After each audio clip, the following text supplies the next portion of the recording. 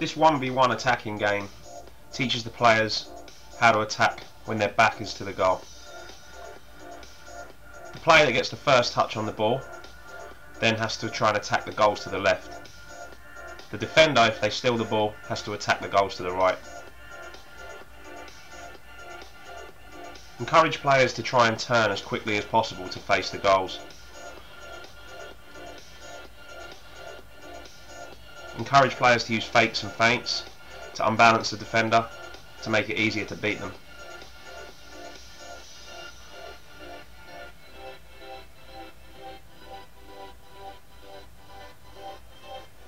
This player does a good job of turning as soon as possible to face the goals and then immediately attacking with a positive attitude to try and go around the defender.